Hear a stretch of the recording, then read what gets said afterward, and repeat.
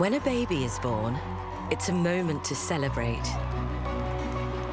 But when you're a royal, it's not just a family affair.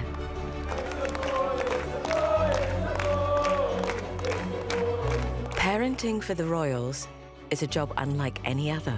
There was this real sense that duty needed to be followed. After all, their children need somewhat different skills to the average child. They're taught how to eat in public, how to behave in public, how to greet people, and they're taught that from a really young age.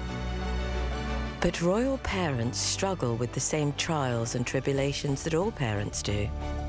For the Platinum Jubilee, we saw Prince Louis pull an entire range of faces. Raising children born into a role they have no choice over. You can't put it back in the box, that's it. They've then got to carry on that public role from that day forward. Each family must find slithers of normality where they can.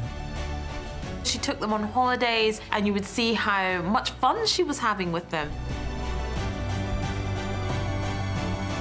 This is your royal guide to parenting and how you too can raise your child with the poise of a princess.